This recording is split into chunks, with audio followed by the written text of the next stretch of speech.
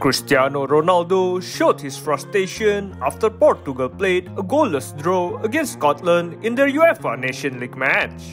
Ronaldo was seen rush out of the field. He sarcastically applauded and waved his hand to the referee as he walked off.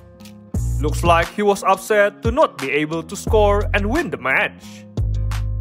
Trying to get his 133 international goal, the 39-year-old almost scored a stunner with an acrobatic bicycle kick.